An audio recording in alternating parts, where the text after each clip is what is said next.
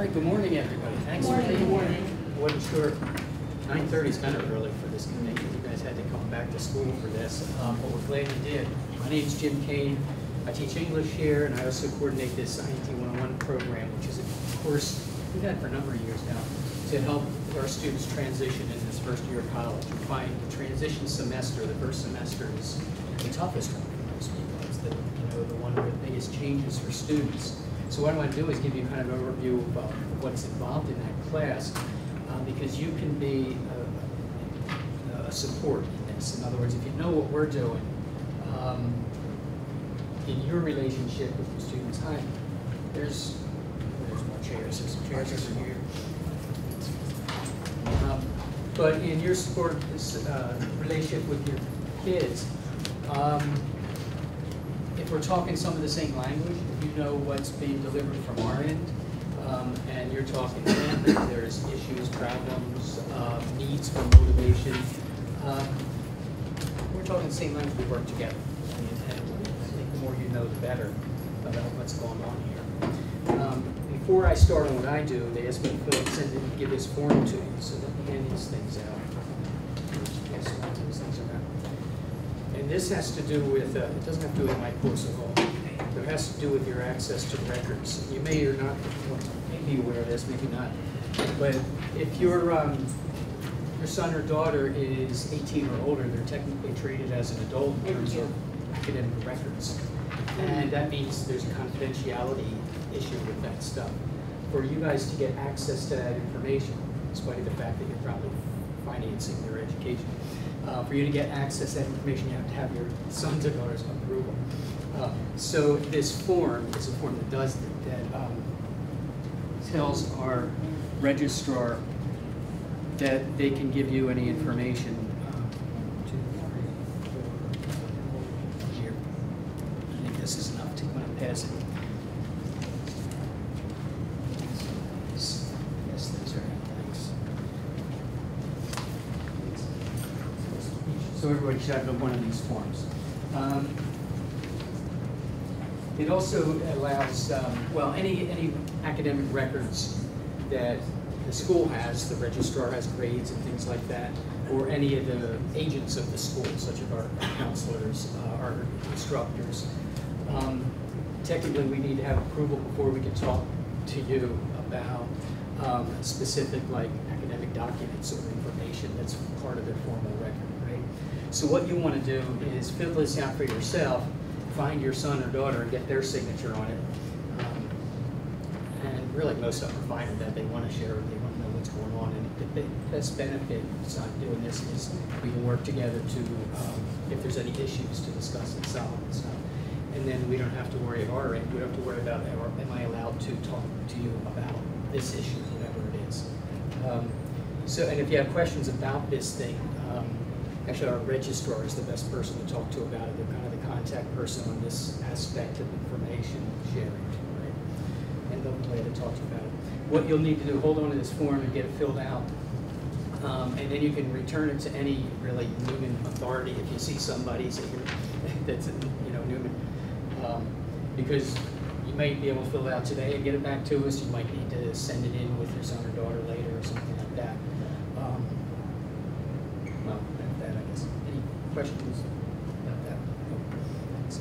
All right, because I want to talk, we only have a half hour, which isn't a lot. I want to talk a little bit about this course. And I have up on the board, I don't know if you see that, three things. Hi. I know we have chairs, we'll just have to kind of find those. Stand back here. There's a chair here I can move. Here's another. There's a chair there. You can use that chair, just move those headphones.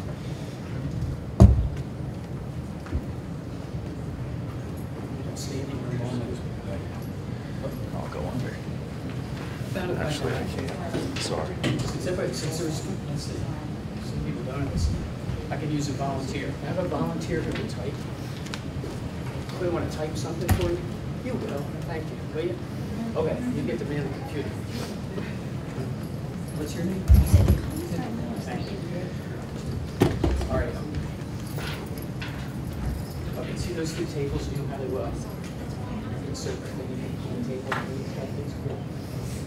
All right, here's what we got. Think about these three categories. Think about what's necessary for somebody to succeed, not only in college, but in life. In terms of these three categories of things. The qualities, the hidden qualities of a person are the attitudes of a person. The behaviors, like what would you see? We're thinking about students at college. What behaviors would you like to see? If you're visualizing, what is your son or daughter doing that's going to lead to success? And what kind of choices do they make? And what we mean, or what I'm looking for there is this versus that. In other words, what are some of the things that may be tough choices in college? And what I'm looking for is what you think are some of any of these things, qualities, behaviors, or choices that they're going to have to deal with to be successful. I'm going to ask you guys, what do you think first? What comes to mind if we look at quality list? Positive attitude. You see the word attitude? Let's take positive as that. That's right. What else? Honesty. Honesty, good one. Energy. Good one too. Energy. Oh, you're good. Picking this up. What else? Give us some more things. What are some qualities? We have more people. We can't fit them in. There's work ethic. Work ethic. What else? Personable. Say that again. Personable. Personal. Very good. On time? Who said that? On time? Yeah. Time. Now, that might be, well, I'm thinking that starts to look like a behavior. And so, you know, is on time. Right? Very good. What else? Desire. Desire. Very good. Outgoing. Outgoing. Very good. Respectful. Respectful. That's a good one too. Team player. Yes? Yep. Team player. Team player. Very good.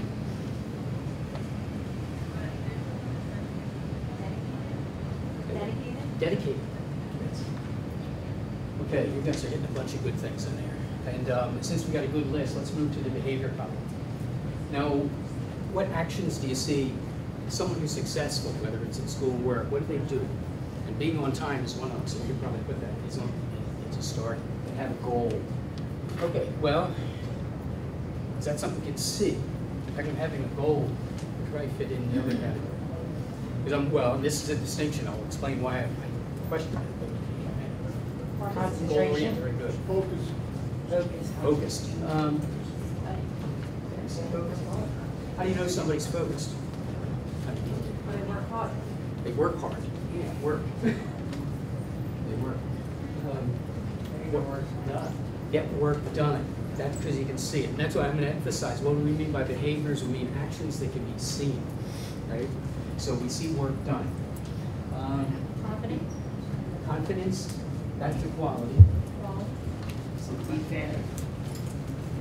Be prepared. No, be fair. Oh, be fair. Works well with others? Yeah. Works well with others. That's good.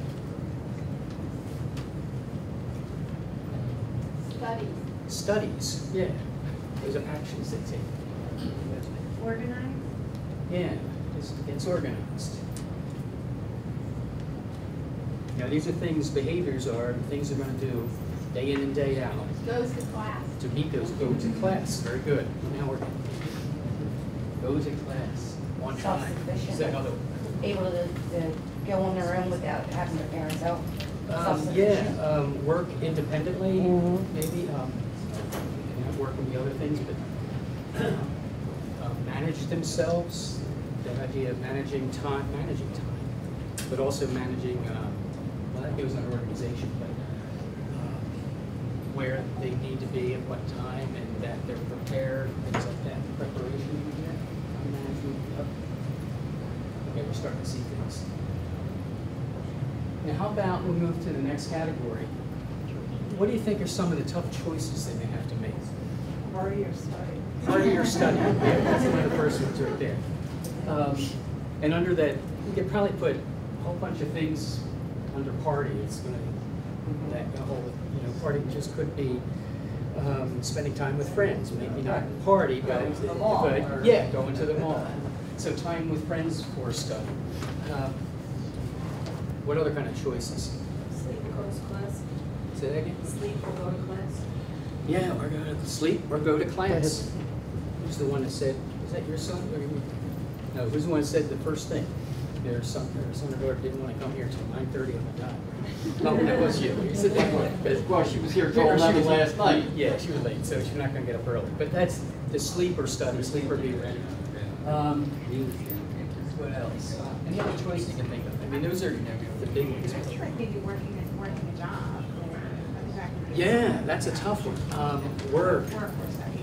with money, a job or stuff. That's like a harder choice. I mean, I feel it. Some people have no choice. Right. Well, that's what we got to get down to. And I think, one of the things we emphasize is you do have a choice, but there's trade-offs, and you have to consider all your trade-offs. You really have no choice, but that means in a way you've already made your choice. But Being a leader or a follower. yeah, very good. Being a leader or a follower, and that could be reworded other different ways about like stepping up, doing something independently, or even like speak up in class or don't. But independent thinking. Coming to class prepared. Yeah. Well, that's one of those action behavior things. Joining But the club. the choice is being prepared or not prepared. Like being ready or not ready. So we get to joining a club or not, or being alone. And for some, that need to socialize is a problem and a choice. How much and how to overcome maybe their own resistance or fears or anxieties. What you're seeing, think of anything else while we're in these categories. Yeah. Do you think of anything else? You're doing some good in this sense. Let me pass out some of these things. Staying in touch with the family. Yeah. They have a choice to do that or not, Put that in there. unless they're Can threatened. you pass these things around? There's two I don't want to. Pass these things around.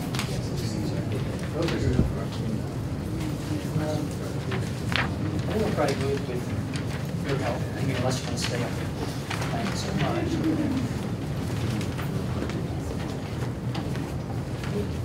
Okay, I wanted to involve you in this thinking. Because what we realized is, this course, years and years ago, started as a study skills course, figuring that students could always use a little help with study skills, especially when that changed to college. But what we learned was, giving people study skills doesn't really matter unless they're motivated in the first place. In other words, you can tell people what to do with it, they don't really engage in it, they don't really care, it doesn't matter. And what we've learned through studying success strategies, people who succeed, is that there are behaviors, attitudes, and choices that make a difference. That success isn't about doing specific, well, it is about doing some specific things, and it's not about just getting instruction like how to succeed in college or do these things. But it's about somebody questioning themselves on these very issues and being prepared to think about these issues. So the course we've designed is based around these concepts on this first page here, those 8 concepts. It says about choices. And notice those words: accept self-responsibility, discover self-motivation, master self-management, employ interdependence, gain self-awareness, adopt a lifelong learning, develop emotional intelligence, believe in themselves. All these things hit on, even though they're not exact same words, it's the same concepts in the quality and attitude category. These are the things that really matter the most. And they all focus on that becoming independent thing, taking charge of their own choices, thinking about and reflecting on their choices, their behaviors, and making those choices in ways that lead them to their goals. So the program we use is called On Course. The book text we use should be this thing. This is a book for this class. And it uses that model of, okay, your career path, your course in life, is to reach some kind of goal, some manner of success, however you see it. And we're aware that many students at this point, they don't know exactly what that is. Yes, where you want to be in 5 years, well, I want to graduate, but I'm not sure. And some of them are sure. Some of them, I want to be a nurse, or I want to be an accountant, or I want to be, a biologist or something. And others, they're all over the place, and we know that. So what we do is, we help them figure out what goal is going to get you there to the point where you do know what you want. But what course do you want to travel? And it's got to be a course based on success. So how do they see success? So we ask them that right from the beginning. We try to get them to kind of like narrow that down and help them put it in terms, even if they don't know what they want to be when they grow up. Well, what do you want to be like as a person? So that you're prepared to make that choice, and no matter what you want to be, you're going to be good at it and successful at it, right? So how do you see success? And very often then it gets back to certain qualities. And most of them want to be the way you've described it. In other words, they want to be responsible. They want to be independent. Nobody wants to be a failure. Nobody wants to be confused or make bad choices. They will make bad choices. We all do, and we're aware of that. So the trick, the guidelines for this course is to set that goal for what is their goal, what is their path, their course to success, and then to recognize when are they going off course. And when they recognize going off course, how can they regulate, and how can they get back on? And so we give them the tools to do that. Now, sometimes they see this course, well, in the beginning it's a nice course because they meet once a week. And by the way, on the back of the sheet is a list of the features of the class in terms of how it's set up and the kind of things that they offer. So you can see that. But we meet once a week, and their teacher for this class is their academic advisor. And we found that's a really good thing, because that way they see them once a week this first semester for any help they need with the technical issues of advising. They have access to something, and that's part of what we do in this course, is give them the small details. In other words, what you have to do if you need to drop a class or add a class, or what you need to do when it comes time to register again the next spring, or if you're thinking of changing your major or deciding on your major, who do you talk to and what do you do? All those little details is part of this course as well. And they have access to that advisor in the first year. But it also, again, puts us in a role that we who are advisors, we're more coaches than we are teachers, and sometimes mentors. And our job is to help them, again, identify their goals and then coach them in ways that's going to help achieve those things, right? So I think the concerns you have as parents, I think we understand. These are the same concerns we have as educators, that the students aren't here just for academics. They're here because they're developing as human beings. They're developing into adults. And what we hope is they're going to, we're going to give them the guidance to develop into independent, responsible, self-motivated, excited adults, who are going to be, some of these words, respectful, thoughtful. They're going to be good at what they do. And we like that word good. This is a mission-based institution where we don't have to be afraid to educate the values, to encourage the kind of students. And we believe that our graduates and our young people should be good people wherever they go. In other words, whatever job they have, it isn't just to put in time and take a paycheck. It's to make a positive difference where they are, to be a leader where they are. And to be a leader doesn't mean you have to be the boss or have the title of leader in your head, but the leader is the one that makes smart choices and supports good choices. And leaders step up when needed. They voice the opinion of the right choice, and we want our students to be able to do that. And I think you want kids to do that. You want to be proud of what they do, what they choose. So this course works a lot on all of these things. And I often see the course as, I call it big picture, little picture.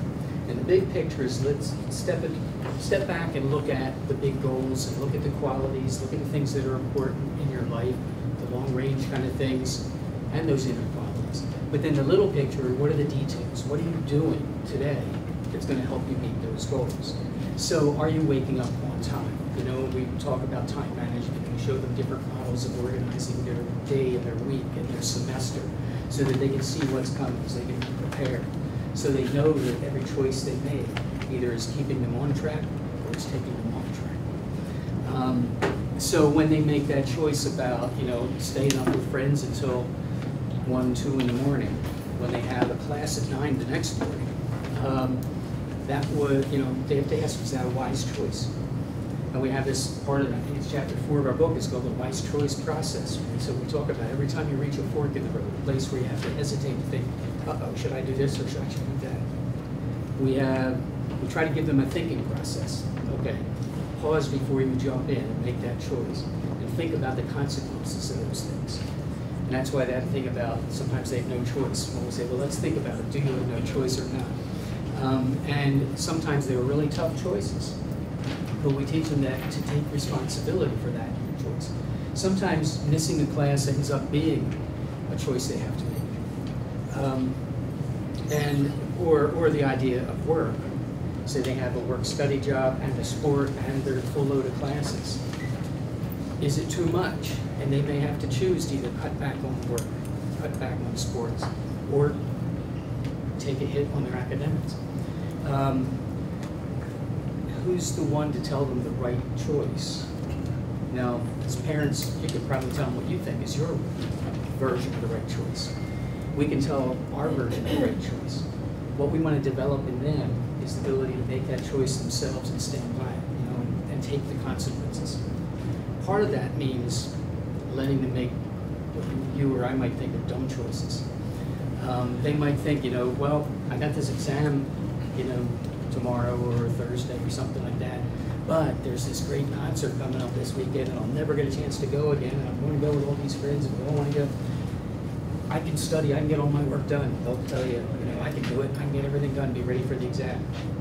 So you think, I don't think that's a good idea. Well, they might do it anyway, right? And they go to the party and this and that, and they get a D or an F in that exam. All right, that's learning experience. Think about that now. Think of the choice you made, think of the consequence. Is that really the consequence you want? And if that comes up again, how are you going to handle it? And we have scenarios. Every chapter of this book has stories and scenarios like that based on real college experiences. And that's one of the things we start with. Here's a story of a student who did this. Well, here's all the stuff that happened. And then we debate and we talk about, okay, well, whose fault was it? Or whose responsibility was it? How could have the outcome been different? And we talk through those scenarios. And little case studies like that, I think, are good examples for your students to visualize themselves in that kind of situation, because that situation is going to happen. Every day they have to make choices that are going to help them stay on track, you know, or get off track. And we know that. We know nobody's perfect, and we know everybody, all of us in our lives have made, you know, either wrong choices or no choices that were effective or good, but are, you know, what we do about it next is what's really important. You know, how do we follow through? So this course is meant to do that. So we have a lot of reflection in it. They'll have those stories, those discussions, those reflections. We do provide tools and tips for these kind of things that have to do with behaviors. We provide things like study skills, you know, organization skills, time management skills, financial literacy skills, trying to be aware of how to budget, trying to be aware of the costs of things like your college education, and how important it is to make arrangements on time for things like that. How being prepared for, well, anyway, being prepared for classes and what teachers expect and what they need to do. So we inform them as necessary. We don't tell them, we're trying not to tell them everything they should and shouldn't do. We're trying to get them to the point where they should look at the choices and know what they should and shouldn't do. And then know what to do if they messed up. And we provide, that's where the support, or it's important to be, well, team player, outgoing, personable. When I see those things, we're talking about relationships with others. And that's one of the things we talk about here, which is like interdependence, is recognizing that you don't succeed entirely alone. In other words, we're a community. We help each other succeed. You can't do it all by yourself. And you have to recognize when you need help, who to get help from, when to ask for it, how to collaborate, how to get along. So actually teamwork and building it and working with others is part of it. What else do I need to tell you about the courses? Why do you take any more questions or thoughts? The kids get a copy of this? The kids get all, yeah, this stuff is, this first thing in the page in the book is where that thing comes from. All right, good. And the book is based on there's a chapter on each one of these things. Okay. So yeah, and that's why I think it helps that you know the language. Matter of fact, one of the first things we do in the book is talk about what they call the book victim creator language. And the victim language is like when you, any of us, we all do this, when we complain and blame and put all the responsibility on other people. So, you know, when things don't go your way, how do you handle it? It's like, they are always doing this to me. And what you're going to hear is, there isn't enough parking at noon. This is like the main complaint in every college in the country. That's what the presidents also find out when they meet. They say, what's the main complaint? No parking. But what that means is, when a student's commuting, running late, and they're trying to get to a class and they have 2 minutes to go, they're looking for the parking spot right in front of their classroom building, and it's not open. So that means they have to park across the street and walk, and they don't like that. So we use that as this typical example. What do you do about it? You can complain and blame, and if you do the same thing, you're going to have the same problem. If it's always somebody else's fault, you can never fix it. What is within your realm to do something about it? So, and that's creator language. So victim language is when you hear the blaming and it's the teacher's fault, it's the school's fault, it's my friend's fault, it's everybody else's fault, or I can't do that, that kind of language. Well, the next step is, well, what can you do? And we work them into that creator language so that we can get them speaking in terms of solutions. So there you go, there's one. Why you need to leave a little earlier. And they might say, yeah, but 95 is always crowded. Well, you got to find out either another route or earlier again. It's like, and there's nothing wrong with earlier. I learned when I went to college, I had to get, it actually helped me a lot. I'd have to get there an hour earlier more to get the parking spot I wanted. But that hour ended up becoming precious study time because I just go to some place, find a place to study and prepared for my classes, and it made a world of difference. So I tell them stories like that. And I realized, okay, if I didn't do that, I would have lost a good hour of study time because I wouldn't have used it at home, not like in the morning or late. So we tell our own stories that way to show them they can be creators of solutions. Okay? So when you hear that kind of stuff, when you it helps in a way that you know what we're doing. Wise choices. When they're in Fork in the Road, what do you think? Talk it over with your own kids to say, let them think through the problem-solving process. Instead of you just saying right away, well, why don't you do this? Pause and say, what do you think are your options? And what do you think are the best consequences of these options? What do you think is going to give you the best outcome? There are going to be trade-offs. There are all the time. So just compare the trade-offs. What are you willing to do to get the outcome? And when you slow them down and they think about it, they usually know what's right. They might not want to choose that kind of thing because they still cling to the other, whatever. But that's growing up. That's life, you know. And so, that's what we want to encourage. So, at your end of things, having this kind of language can be helpful. From your end, helping them become problem solvers and creators of solutions. Like, it's okay for them to vent. You don't need the venting, like as far as the blaming goes. You can always blame the world for whatever's not going your way. But let's get past the venting and then move on to problem solving, creating a solution. Make sense? So this is what we do in 1911. It's a lot to do. We meet them once a week.